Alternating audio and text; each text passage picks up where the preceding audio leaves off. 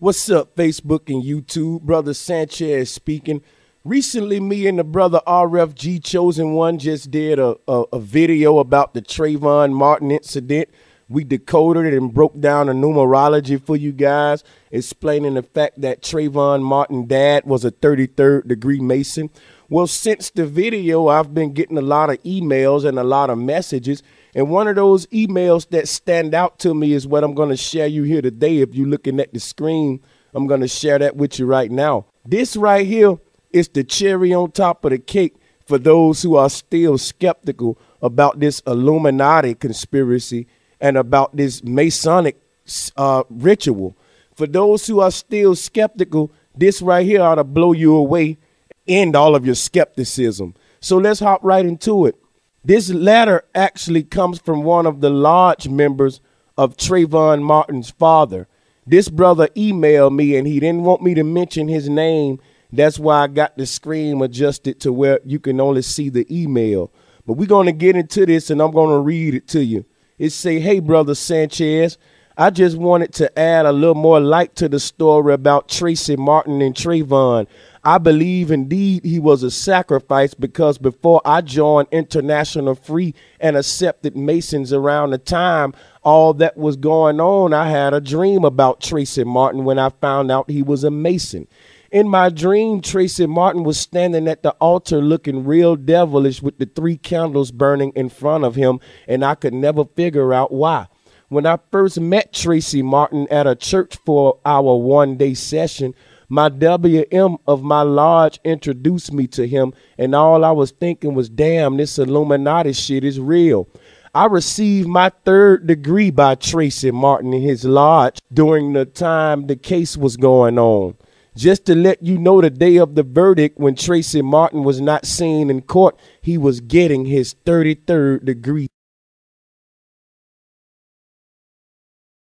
Just to let you know, the day of the verdict, when Tracy Martin was not seen in court, he was getting his 33rd degree. Kind of odd to me. I attached a picture below with him in the middle getting ready to go through the ritual. I don't want my name being said or anything. Just thought I would shed a little light on it because they were prepping me up and letting me into circles I wasn't ready for. So all that ritual talk, sacrifice, etc. is real." This is coming from a Mason himself, y'all.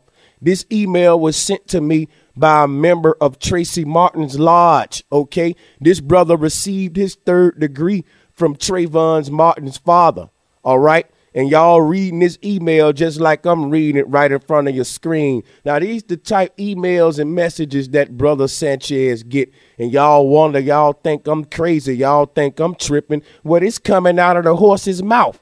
This brother said he don't want his name mentioned. Now, he gave me this picture right here that you see right here. I had to download it. Now, let's open it up and see what the picture looked like. So here's the picture. I don't know how well it's showing up to you because I got the screen still adjusted for the email. But anyway, I'll flash the picture up on the screen for you right now.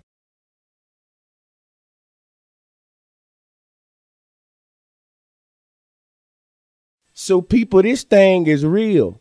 This brother said he received his 3rd degree from Tracy Martin. That's Trayvon Martin's daddy. This man said when Tracy Martin was not seen in court, he was getting his 33rd degree, y'all. He said on the day of the verdict, when Tracy Martin was not in court, he was getting his 33rd degree. And the brother sent me this picture right here showing me the ritual now.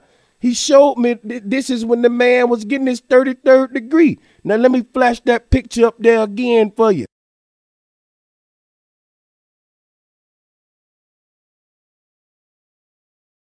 Now, this coming from out of the horse's mouth.